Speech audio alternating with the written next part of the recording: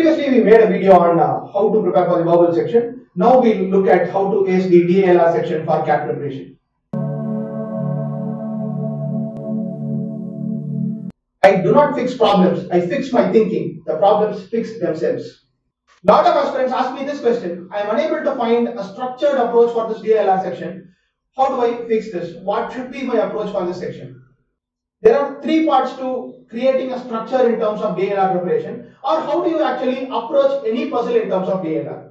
The first part is the most simple part, which is understanding what the question means. The second part is figuring out how do I approach this puzzle, this specific question. And the last part is actually solving, computing, getting to the right answer. We will look at this from the reverse order. So how do you look at, or how do you solve and get better at getting to the answer will be the first thing that we'll be covering. You do a lot of puzzles. You solve high quality puzzles. You actually solve CAT 17 and 18 papers for DILR. You get better at how do I solve this, how do I compute, how do I improve my computational ability and ability to get to the answer from the moment I understand how do I approach this question. So that is something that can be fixed with practice. So that is something that is tangibly available for your DILR preparation. So definitely make use of that idea. The second idea in this is figuring out the approach. How do I become better at figuring out the approach of any specific DILR puzzle? How do I go about it? Figuring out is something, from my point of view, is more about intuition, that sense of what could work and what could not work.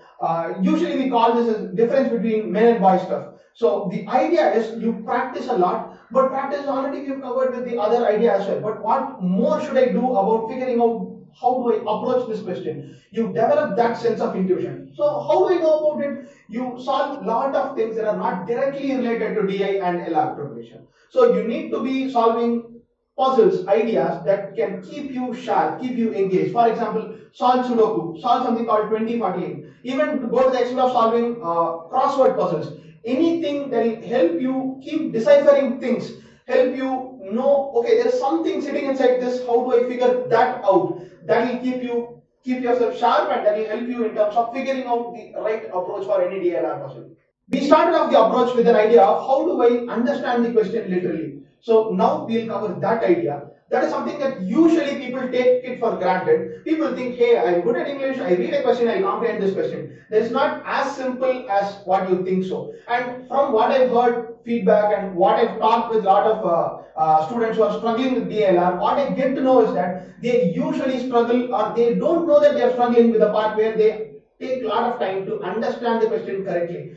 So think about it, if you don't get the understanding part correct in the first go, then you are trying to figure out a question without even knowing what the correct question is. And then you are trying to solve a question without even figuring out how to have the right approach. So this entire process, the time that you spend, let's say 8 minutes into a puzzle, if your first part of understanding the question literally is not set in place, then your 8 minutes or 10 minutes or even 20 minutes that you get into a puzzle is going to be waste of time. So make sure you understand questions really well.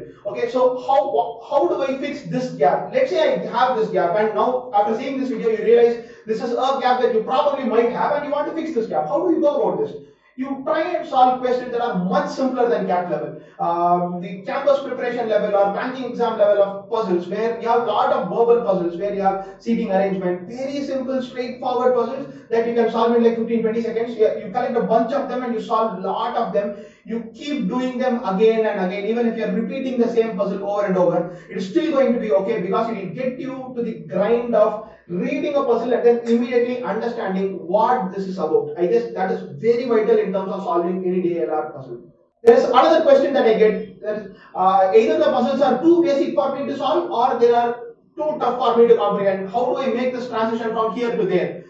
You solve a lot of too basic puzzles so that you get your basics right, and then you go on to solving tougher puzzles, where a good faculty or a mentor comes into place. So you have a lot of tough puzzles, you've solved a lot of basic puzzles, now you are trying to solve difficult puzzles, CAT level puzzles. Now you don't get to the answer in the first step. You don't know how do I approach this question. That is when you try a puzzle for, let's say, 30 minutes, 45 minutes, be even an hour. After that, you go watch a proper video solution. The solution will tell you maybe this is where you got stuck, maybe this is how you should have thought, and I guess that will add a lot of value in your DLR preparation. So you should look forward for a course that has absolutely detailed solution that teaches you the puzzle from the eyes of the creator. That is very vital. 2IM offers exactly that as well. So the link will be posted somewhere here or there, so do check that out as well.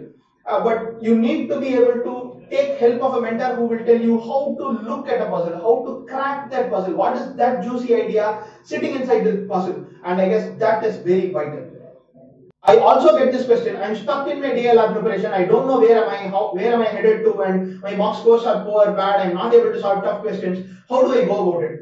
I know that I'm telling this for the third time in the same video. Go to your basics. Basics are absolutely vital. Solve very simple, straightforward puzzles just for the heck of it. Keep building your intuition with time. Both of these will add up to solving good quality puzzles, or at least taking you to one step before solving good quality puzzles. If you want to learn solving tougher, good quality puzzles, the best places to look at is CAT 17 and CAT 18 papers. With every passing year, DLR difficulty has gone up significantly, and I know that you can take value from solving actual puzzles. You also realize that any coaching institute can teach you 100 different types of puzzles. Even we at 2IM have 120 plus different high quality puzzles there, but CAT can and will ask you 8 new puzzles that are completely different from the 100 puzzles taught by any institute. So you need to learn the idea of how do I look at any puzzle and crack and think about that puzzle rather than learning to solve how do I solve this one puzzle. I guess that is very vital in terms of your DLR preparation, and I also think 2IM's online course for DLR provides you exactly with that. We tell you how do you think about this idea, how do you approach this idea, and I think that is very vital for your DLR preparation.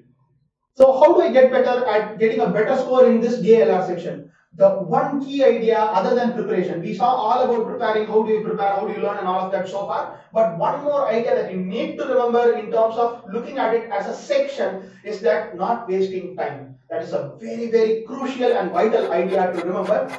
The only difference between people who got a 98 and a 78 in the DLR section are the ones who chose the right puzzles and the ones who did not or were not able to choose that right puzzle. So remember, everyone has few strengths and few weaknesses. If you know it's a complex table-based DI puzzle, you know you're not very comfortable with that. The moment you skim through that puzzle, skip that puzzle. At least mark it for later and then come back to it later. But don't sit in a puzzle that is actually tough for you. So the easiest way to start off with this is knowing what kind of puzzles I'm not good at and what kind of puzzles I'm actually good at. So have that in mind and then start from that. I usually, what I do when I get into this paper is that I spend 3-4 minutes looking through all 8 puzzles, and then I make a mark on the notepad that they give, knowing that okay, puzzle 2 I'm not going to touch at all. Puzzle 3 maybe I will touch but later, not now. Puzzle 4 and 5 seems to be the easiest puzzles, I do that. Even in the exam where I CAT 15 where I scored 97 in the DLR section, I knew that those were the puzzles that I had attended were the easiest puzzles of the entire lot. I know that for sure. That also happened to be the case with CAT 18 as well. So take value from that. Choosing the right puzzle is absolutely vital if you want to maximize your score in your DLR section.